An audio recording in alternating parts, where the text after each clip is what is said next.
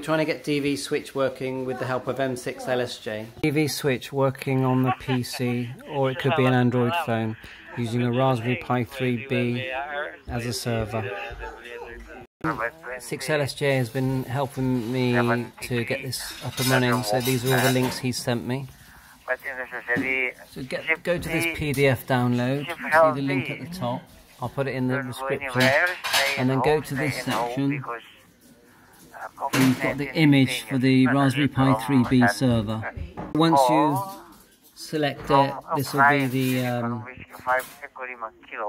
the file you get, the zip file. Yeah, it will look like this. The one that really matters at first is the image at the top, and then you'll be using putty at the bottom, the putty file.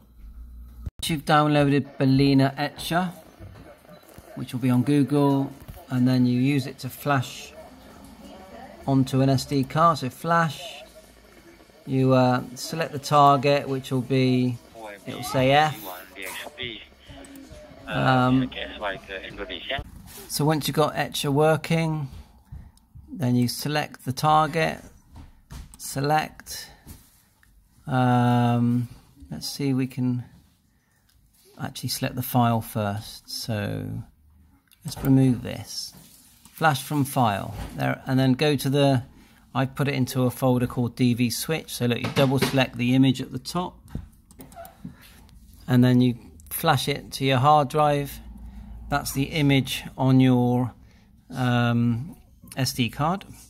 You need to put the WPA file in there for the Ethernet username and password as well. You do that in the same way as you would with Pi3 Wi-Fi Builder.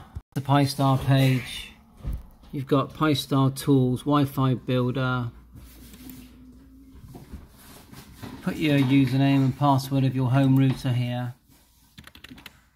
and click Submit, and it'll create a file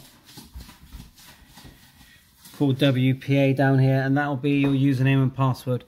Drop that into your SD card as well. For now, I've just got a Raspberry Pi 3b, and I just plugged it into my Ethernet port for now. Go to your file that you extracted and double click Putty, and you'll come up with this window here.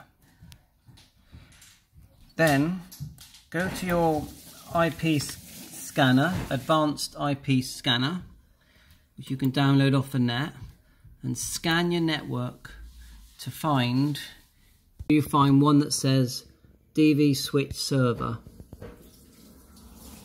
and then get that number, that IP address, and put it into your putty page configuration.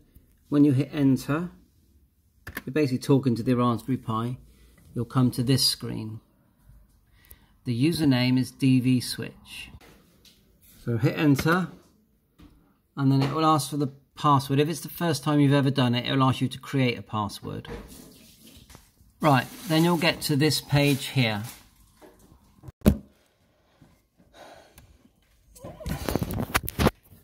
These are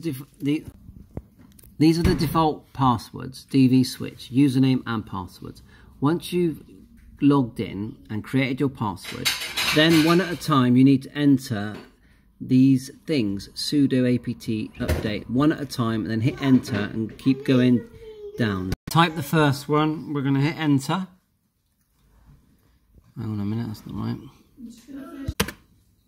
So what it'll do, it'll go up to this, and eventually it will say, it'll get to this point, and then type in the next one, which is sudo apt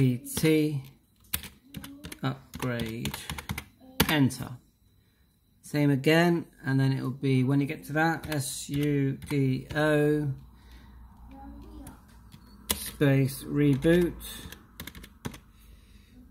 enter.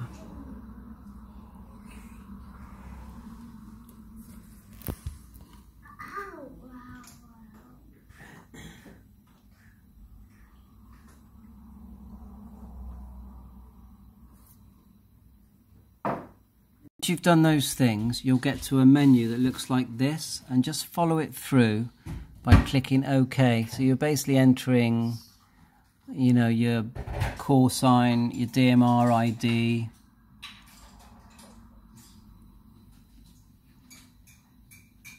Just follow the instructions through.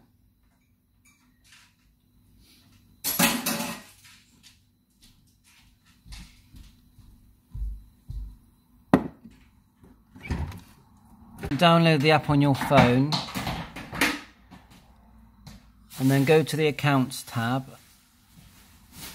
and put in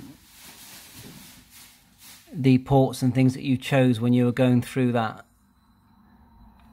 section.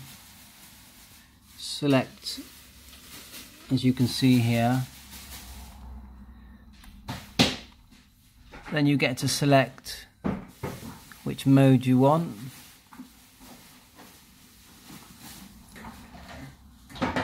Now you need it to say that you're registered.